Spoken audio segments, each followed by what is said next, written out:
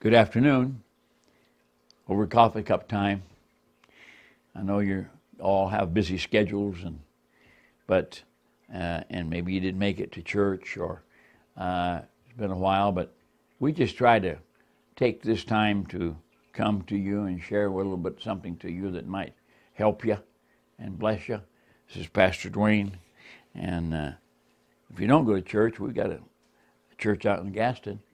Every 11 o'clock every Sunday morning we meet, and we'd be delighted to have you. But today I want to talk to you about the word grace. By grace are you saved, the Bible says, through faith, not of yourselves, not of works, lest any man should boast, but it's by the grace of God. You know, if we really perhaps got what we deserve from some of our action and the life that we've lived, or the mistakes that we've made, or the foolish ideas that we come up with. If that governed our life, we would really be in trouble. There is no question about it. But thank God for His grace.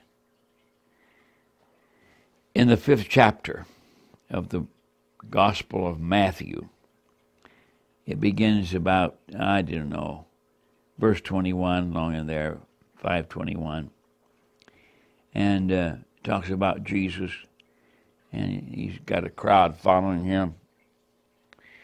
But there's a lady that heard about him. The Bible says she had an issue of blood, and I don't know exactly what that would be in our term or not. But anyway, she had it for many, many years. And in fact, the Bible says 12 years she'd suffered. And it was the kind of disease that kind of like, it wasn't leprosy, but it was on that same kind of a response in the fact that you couldn't mix and mingle with a crowd. So I don't know if it was contagious or anyway, whatever it was. There's been a lot of speculation. For some reason, she was in that crowd. The reason was God had a plan for her. And so she heard about this man, Jesus. And so she made her way in the crowd, and she said, in the 5th chapter of Mark's Gospel, she said, if I can just touch his robe, I will be healed. Now, let's see grace in action here. Grace in action said she could be in the crowd.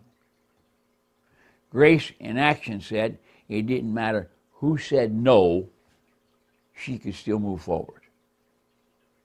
And faith began to build in her somewhere along the line. Between grace and faith, she said, if I can just get close enough to touch the hem of his garment. I don't have to touch him. He don't have to say anything. If I can just touch the hem of his garment, my disease is going to go. I'll be okay. And so she did. And instantly, Jesus said, who touched me?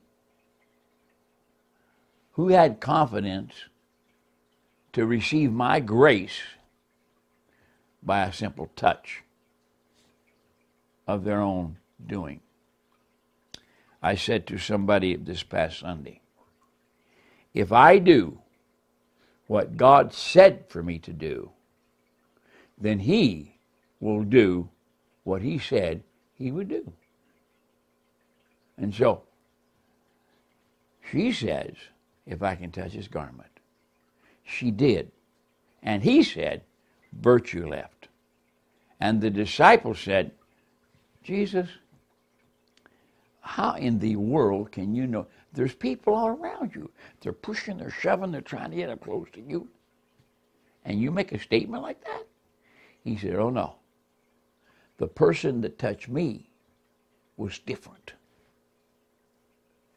And their faith was so strong that my grace brought healing to them. Something happened. And he kept looking around to see who had done it. In verse 33, the frightened woman, trembling at the realization of what had happened to her, came and fell to her knees in front of him and told him what she had done. Oh, thank God. And his response, every time that he was confronted anywhere, what response? Sometimes he was very direct, but the compassion, no matter where he was direct or not. And he said in verse 34, daughter, your faith has made you well. Go in peace. Your suffering is over. Boy, what grace. What grace that was. What wonderful grace there was. That was the virtue. That was the healing virtue. God expressed his grace to a woman who'd been suffering for 12 years by healing her. I don't know what you might be suffering from out there. Maybe it's a physical healing. I don't know. Maybe it's an emotional thing. Maybe you've tried about everything you can think of. You read every book that there is. I got news for you. God's grace is sufficient for you. You can't do it by yourself. You can't heal yourself or you would. You've even spent all kinds of money on doctors. And thank God for medicine.